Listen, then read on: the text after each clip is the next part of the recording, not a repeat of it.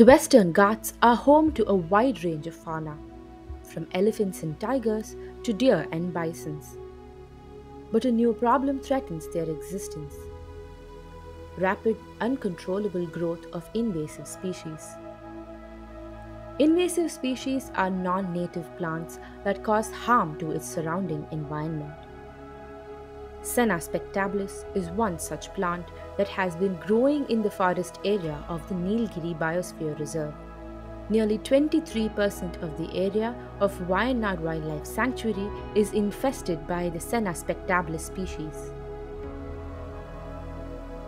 These invasive species contain allelopathic traits, which means they release certain biochemicals which prevent the other plants from growing around or under it.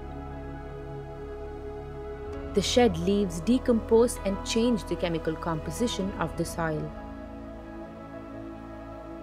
The forest floor is almost bare under the invasive species as grasses and herbs get completely wiped out. This means there is no food for herbivores. The Senna spectabilis species is spreading at an alarming rate in adjacent tiger reserves. The Kerala Forest Department attempted to remove the trees by uprooting, girdling, cutting, chopping the tree branches, and even testing the application of chemicals. However, all efforts were in vain.